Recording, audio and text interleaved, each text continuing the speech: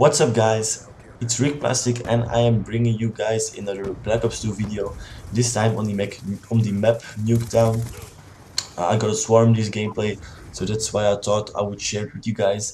I was playing with a Vector Silencer, fast mags, and then I was playing with a bunch of perks with Scavenger, Toughness, Ghost, Hardline and Dexterity, and I wasn't playing with any secondary weapons or tacticals or lethal or anything like that.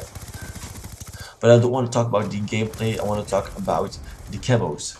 The camos in Black Ops 2. I think they did a really good job by implementing challenges again for gaining any camos. Because now you have a goal when you're playing with a certain gun to get a certain camo. And also the diamond camo is a really good thing that they implemented it in the game. Because now you also have a goal to play with a certain class and just focus on that class and get like diamond camo on your submachine guns or assault rifles or those special classes like shotguns. Well, no, shotgun is really special, but yeah, secondary guns or what's it called, special class, crossbow and shit, those things. But what I do regret that they didn't implement in Black Ops 2 is the face paints. I know it may sound still a bit ridiculous because you don't really saw it so clearly on Black Ops 1 when someone had a face paint, but I do think it makes you kind of special. So that's pretty a shame they didn't implement it in Black Ops 2.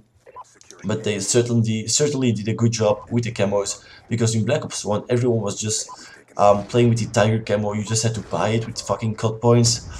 There wasn't any goal or achievement whatsoever, so they did a really good job in Black Ops 2. I can't give you guys my opinion about MW3, but I guess they also did like camo challenges like in MW2, but I'm not sure because I haven't played it for like so long, and I only was like level 50, no prestige or anything. So I hope you guys enjoyed the swarm. I died because there was a fucking noob camping in a fucking corner in fucking Nuketown. I mean, it was just sitting. I have to admit that the players were really bad, but he was just like sitting in the corner. You will see it at the end. So I hope you guys enjoyed. This is almost going to end, so I'm going to wrap up here.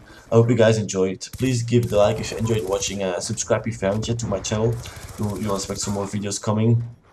And yeah, yeah, peace out, niggas.